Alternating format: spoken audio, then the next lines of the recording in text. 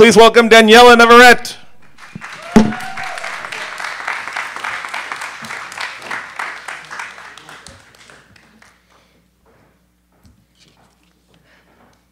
I would go to the small store around the corner with my uncle to buy tortillas.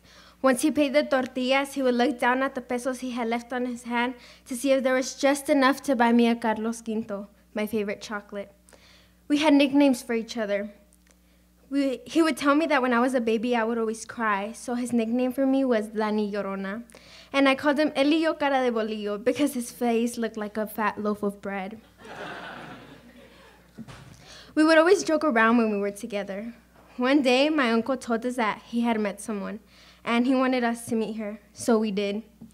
I saw her through the window of our car while my dad was parking. I didn't think she was the prettiest girl. She had thin, straight hair, brown skin, with a piercing on her nose, on her tongue, and on her lip.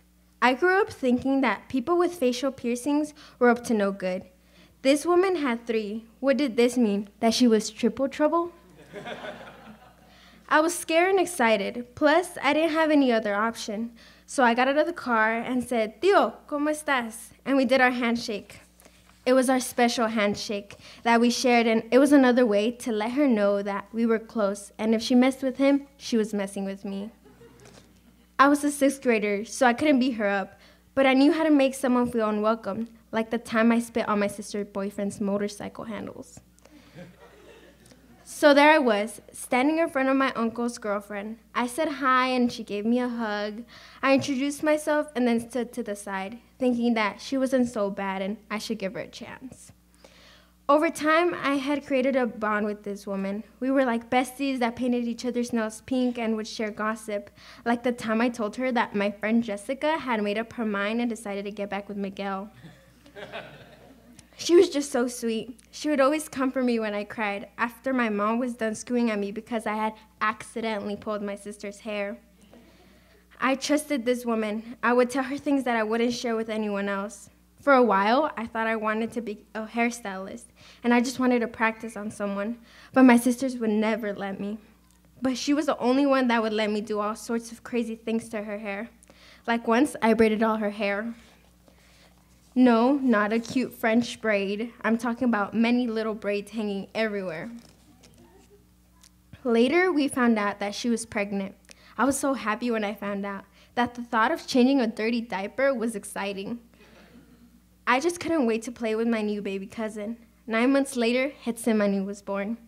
I remember when she came back from the hospital and I looked at the baby's big brown eyes.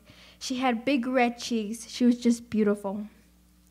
Getsemani was more like a sister to me. This girl brought so much joy into my life. I was right next to her as she grew up. I was there for every birthday, Halloween, and Christmas. Year after year, I was there. She couldn't pronounce my name, so she would call me Nani. She was just full of laughter and kisses. I would always buy her toys with my savings. And every time I had the chance to get something for myself, I would think of her first and get her something instead. You'd always see me spending the weekend at their house so I could spend more time with all of them. It was her 3rd birthday. She was blowing out the candles on top of her Minnie Mouse cake in her red puffy dress. Everything was fine. We were all happy, or at least I thought we were all happy. A few months after, my uncle and his girlfriend started having problems, and that anger she had was taken out by not letting us see my cousin every time we visited. She did this week after week. We would get to their house, and they were on their way out. My cousin's watery eyes would look at me.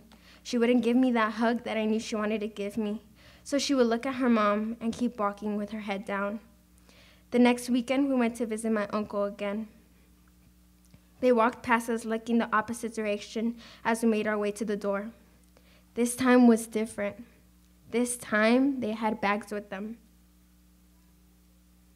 I look back as they walked past us, and I see a white car pull up at the sidewalk. And that last time I looked into Getsemani's big, beautiful eyes was before that white door was closed. Thank you. Daniela Navarrete. And welcome, Daniel Ariola.